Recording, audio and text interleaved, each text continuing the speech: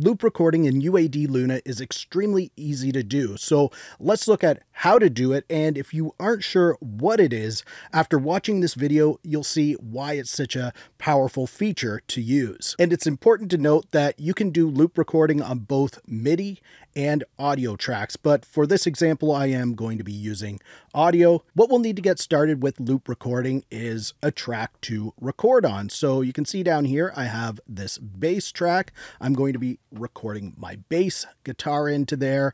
And we want to make sure that it's armed for recording. Mine was, but if yours isn't, you click that and it's armed for recording. And then what we need to do is define the area that we want to loop record on. So we just go up to the ruler section here, and then we can just click and drag in here, and you can see how it's highlighting the area. So this is the area that I want to actually do the loop recording in. But I like to start the recording one bar ahead, and I also like to have it one bar after. This way I can capture that initial attack and any of the tail that I might want. So to expand this section, I just hover over the bottom corner here on the ruler section. You can see the cursor changes. Then I click and I can drag that, and I could do that for the other side.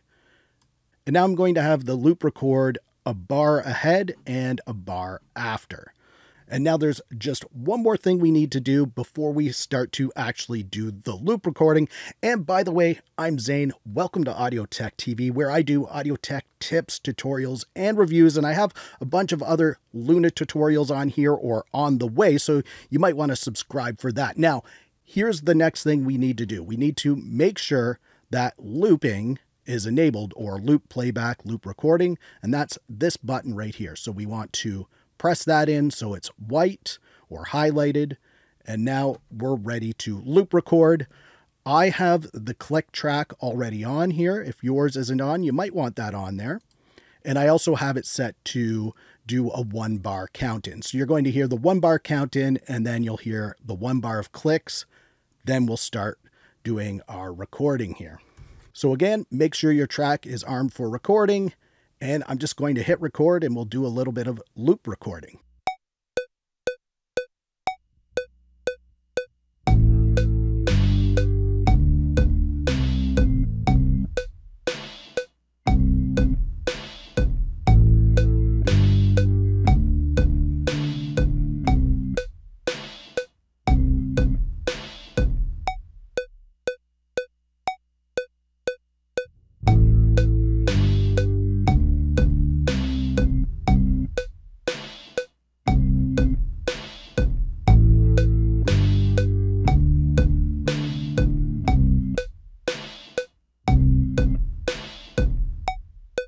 All right, so I've recorded a few passes on here, and if you aren't seeing your takes or versions, which we'll get into the difference between those in a second, but you need to click on this icon right here.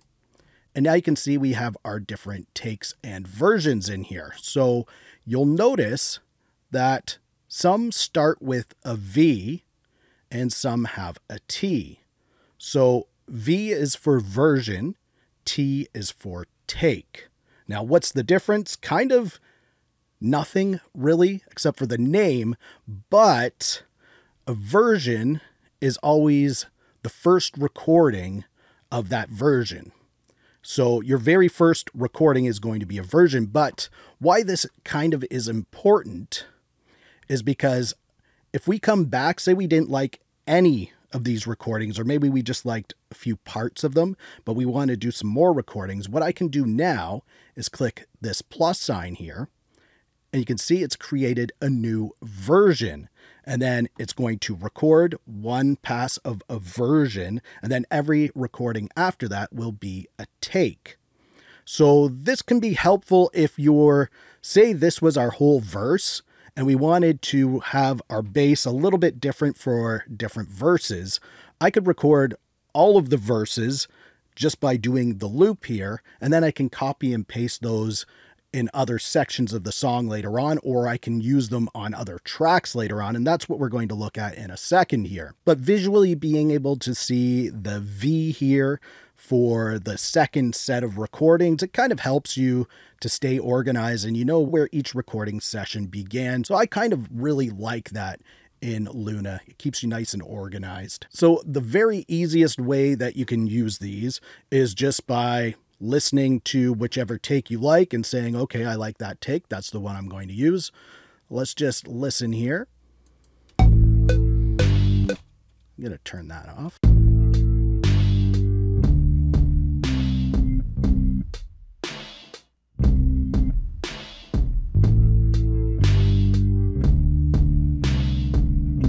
All right, so I don't like this one right here.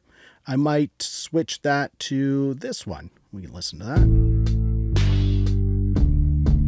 All right, I like all that stuff. It's just this end part.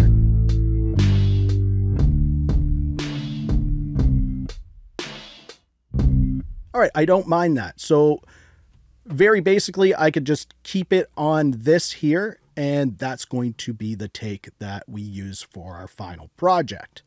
Now, like I said, we can use these different takes later on in the song or on other tracks if we want. So how we can do that is I can just click on this take and then hold down Control on our computer keyboard. Now I'm on a Windows computer. It might be different on a Mac, but it's whatever your basic copy shortcut is. So Control, and then we press C, and that does a copy. And then I can click somewhere else down the line here. Let's just say right here, and then I can press Control and V. And now we've just pasted this. So now I have the same take, take 2, but it's further down here. However, watch when I go to take 4. Maybe I want to put take 4 further down. But if I click there, there's nothing here. That's because we've just copied to the take 2 lane. So you got to think of each of these as a lane. And if you paste into the lane of T4, then you're going to see that paste when you're on T4, but not when you're on T2, and same thing like that. So say we want to use T2 here, but we want T4 further down. So I'm just going to delete this. And you can just click on it and press delete on your computer keyboard, and that gets rid of it. So let's say I want take 4 further down, but I know I want take 2 here. So I'll go to take 4, copy it. And again, Control C to copy. And then I go back to take 2, and then I can paste that in here. And now that is the take 4 that I've just pasted onto take 2. So you can see they are slightly different. This isn't the exact same take 2 there. And we can continue doing that throughout our song however we want. If we want to put it onto another track, I'll just create another track real quick. All right, we have that track. Now let's say we want take 3 onto that track. So we click, Control C, go down here, Control V, and now we have that take on a whole new track. So if you were recording a bunch of different guitar parts for different sections of your song, you could do that all within a loop, and then you can copy and paste them out to different sections and different tracks in your song. Same with vocal recording. It can be really powerful for putting together really strong vocal takes and sections of your song. So you could record all of your verses all just within looping, and then you can put them later on. And there's another extremely powerful thing we can do with our loop recordings, but we're going to look at that in the next video right here. And if you liked this video that you just watched, please give it a thumbs up. Also, subscribe to the channel for more Luna tutorials and audio tech tips and tutorials. Thank you so much for watching. For Audio Tech TV, I'm Zane. Keep creating. Fist bump. Thumbs up.